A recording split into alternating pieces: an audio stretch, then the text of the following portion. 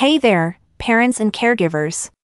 It's time to talk about one of the most important things for your little one's health and happiness: sleep.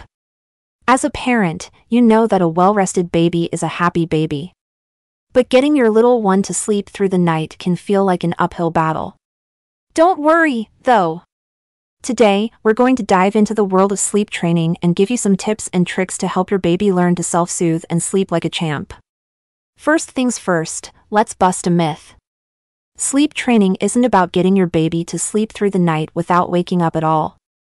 In fact, no one, not even adults, sleeps through the night without waking up a few times. Newborns, especially, have super quick sleep cycles, which means they're more likely to wake up every hour or so. So, your goal with sleep training is to teach your baby how to fall back asleep on their own when they wake up in the middle of the night. Now, you might be wondering, when is the right time to start sleep training? Well, it all depends on your baby's development. Most babies are ready for sleep training between 4 and 6 months old. But if you use the wake and sleep method, which we'll talk about in a bit, you can start whenever you like. So, how do you teach a baby to self-soothe? It might seem impossible, but it's not. The key is to help your baby learn that they can fall asleep on their own, without relying on you to rock or nurse them to sleep every time. One gentle way to do this is with the wake and sleep method.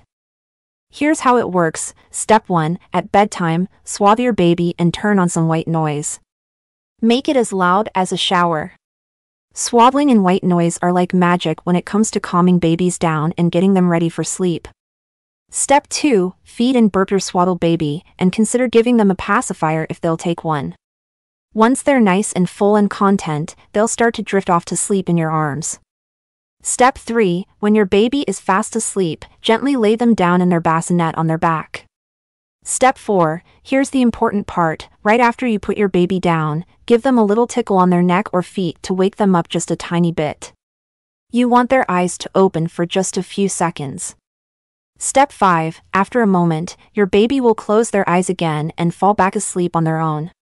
It might sound a little silly to wake a sleeping baby, but it works.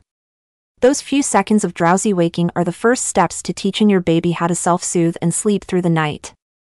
If your baby starts to cry when you put them down, don't worry. Just turn up the white noise and give the bassinet a little jiggle. If they still won't settle, pick them up and soothe them back to sleep, then try the wake and sleep method again.